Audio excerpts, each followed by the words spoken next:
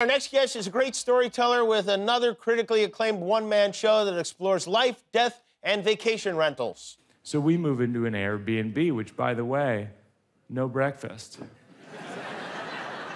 Which is one of the letters.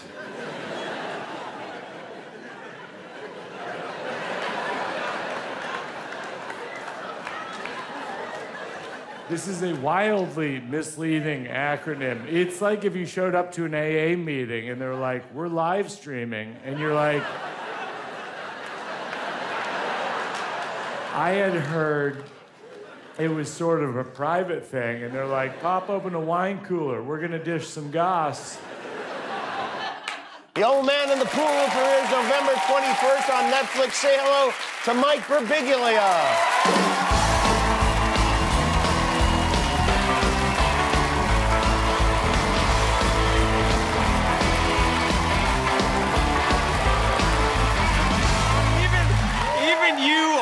Almost not get my name right. You know, We've known each other so many years. You know why I think I'm having trouble with your name tonight? Because also I got Devin Gilfillian. And yes. Gilfillian and Birbiglia is just too difficult a combination for me on one night. No, I get it wrong sometimes.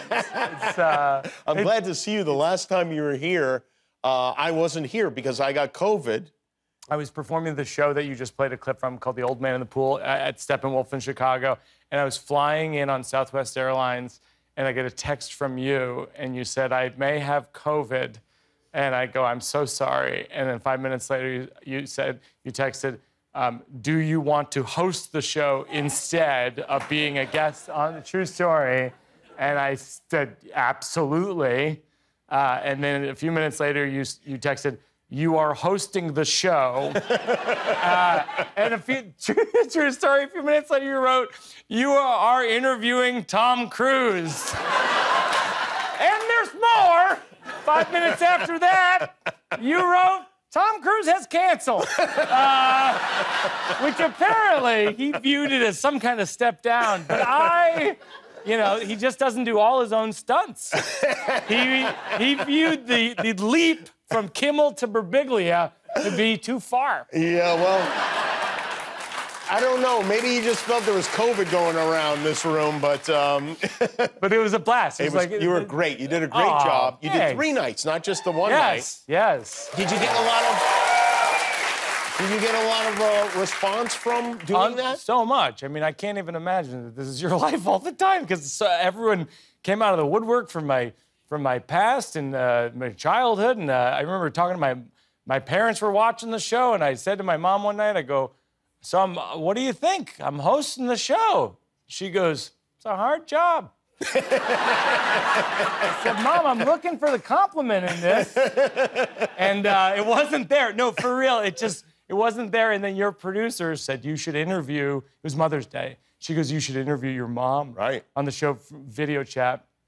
And so I interviewed my mom, and I go, Mom, what do you think what was I like as a kid? Was I funny? And she goes, no. She goes, you comedians are so serious. I go, you comedians? How many comedians do you know? I mean, are you texting Ronnie Chang? Are you on an email thread with Roy Wood Jr.? Like, she doesn't know a lot of comedians. We live in central Massachusetts. She's extrapolating from you. Yeah, I guess so. But it was really fun. And then I did the show, The Old Man in the Pool, and a lot of it, my parents, it's coming out on Netflix. Yeah. They're gonna see it for the first time.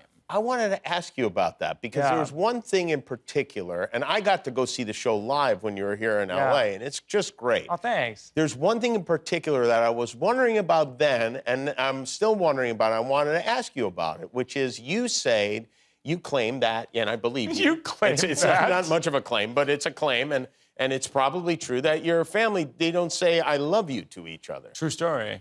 Which is, to me, like as an Italian, as a fellow Italian-American, seems very not Italian at all, right? They say, instead of I love you, they say take care. Take care. And it's not the same. It's almost a passive-aggressive command.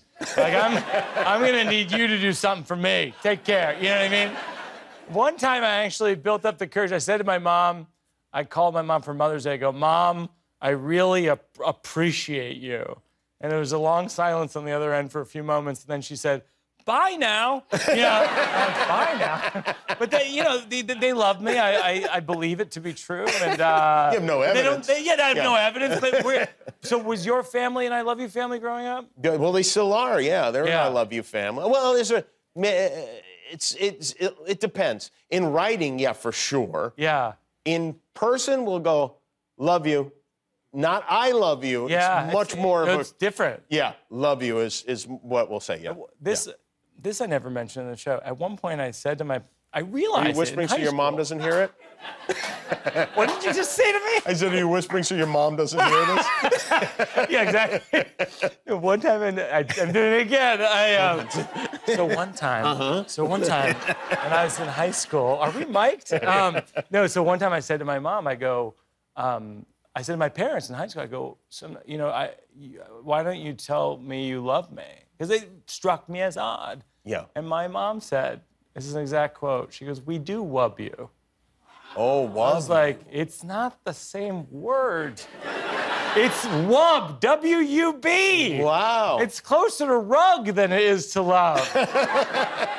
That's interesting. I wonder what happened, like, when they got married, when they exchanged wows. I mean, what happened? Yeah, no, they don't, yeah. And now I don't feel bad even talking about it. But and it's with the special, they're definitely going to see it. I mean, one of the things, Oh, they haven't seen your show yet? No. Oh, wow. I know. Yeah. I know, it's an odd one. Are you sure they're really your parents? No, I mean, I have no real evidence. I mean, but I will say, like, when they like some comedy, like they like Ray Romano, okay. Right? All right. So, like, they've watched, like, every episode of Everyone Loves Raymond, and then he came to Old Man in the Pool on Broadway. And I was like, hey, my parents love you. Do you mind just making a video of my parents saying hi? I sent it to my parents, and they wrote back, who is that? So I'm like, maybe they just don't like comedy. Maybe the whole thing's a ruse. Oh my gosh. Yeah. That's crazy. Isn't that great? Well, well, this is interesting, I think, because you're very productive. You got this special coming out on Netflix, and you already have another whole show ready to go on. Yeah, Please Stop the Ride. Yeah. Please Stop the Ride, it's called. Yeah. Where you're going to start it when? In Boston in December, and then I go to Seattle and Vancouver and Walla Walla and all these places. And Walla Walla is a special place because you had an incident. Yeah, there. so if you haven't seen my movie Sleepwalk with Me many years ago, I sleepwalked through a second-story window of a La Quinta Inn in Walla Walla, Washington. True story, and you can laugh. I was later diagnosed with a rare sleep disorder called REM, sleep behavior disorder. So now when I go to bed at night, I take medication. I sleep in a sleeping bag up to my neck, and I wear mittens so I can't open the sleeping bag. And that's my life. You gotta have a sense of humor about the whole thing. So will you go back to that La Quinta Inn when you're in Walla Walla? I'm not gonna stay there. I think I'll visit, though. There's a plaque. We have a photograph of the plaque commemorating on this day. It says, like Birbiglia sleepwalked out the window. Yeah, January 26, 2005.